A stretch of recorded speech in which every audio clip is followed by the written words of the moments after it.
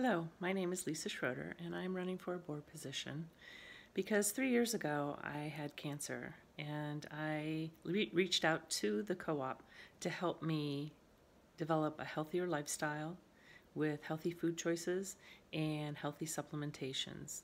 And I owe them my life at this point, and I do want to serve on the board to give back to the community.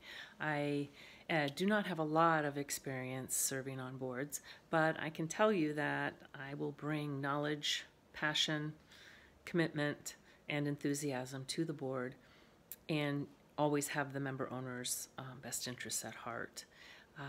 I also, my mission is in line with the mission of the co-op, is to help people.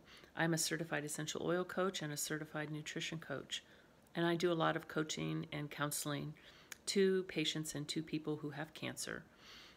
And I really do believe that proper nutrition is extremely important.